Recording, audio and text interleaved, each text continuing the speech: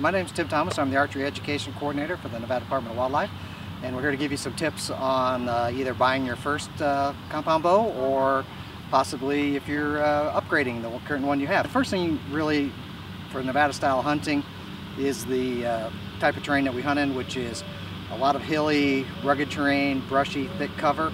So you want to look at a lot of size on the overall length of the equipment and the overall weight of the equipment. Most of your bows are advertised as a bare weight without any accessories on them, and they range anywhere from carbon fiber bows, which are down at 3 pounds or under, all the way up to 4.5, 5 pounds, depending on how long the bow you get.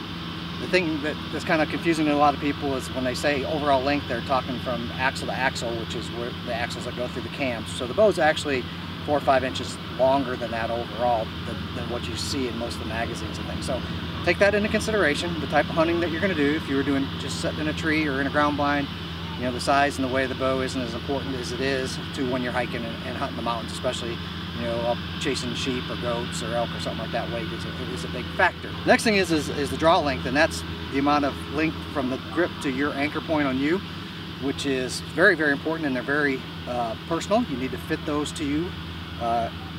And they can be adjusted in most cases by a module on the cams or a rotational module on the cams.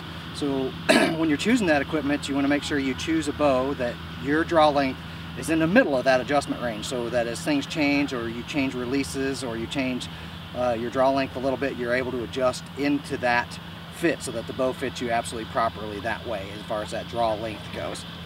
Draw weight is the next most important thing. Most people try to shoot more weight than they're really comfortable shooting because it seems to be the thing that people want to do. They want to get as much arrow speed out of it. So, minimum for the state of Nevada is 40 pounds to hunt with. So you have to stay at least above that. Most bows are in 10-pound weight increments for their ranges. So they're a 70-pound peak weight bow usually adjusts down to say 60 or 65 pounds.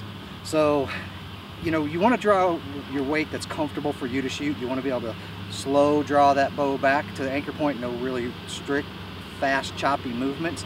The animals will catch that movement and you will scare your prey away.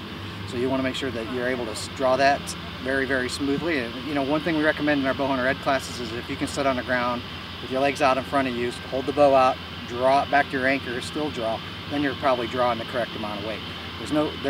Today's bows are so fast and so strong that you really don't need to over poundage yourself. You want to be comfortable.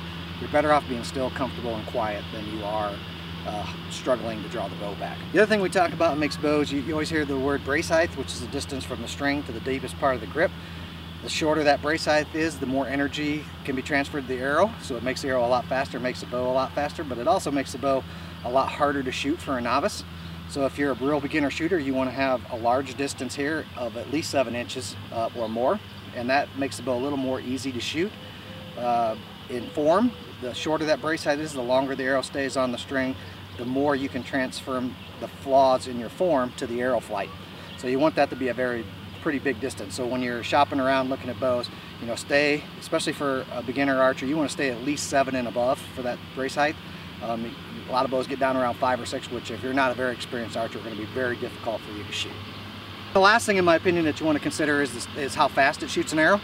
It's important in the aspect that it helps you in your distance judgment, that you can be a little more off and still stay in the spot that you want to hit. But speed is secondary to accuracy, so you want to be able to shoot the bow a little faster, a little more accurate that way than you can. So don't worry so much about that. Just pick something that's comfortable for you to shoot, and the speed will happen on its own. We get into the mode of chasing the speed dragon in archery, and so we want the bow to go faster and faster and faster, which also makes the bow the faster that arrow goes, the more difficult it is to shoot, and the more it shows up any flaws or anything that you have in your form. So you're better off shooting a little slower bow that you can shoot accurately and more comfortably rather than a super, super fast bow. So those are the top 5 things you probably want to look at when you're purchasing your next compound hunting rig for Nevada. Hope that helped.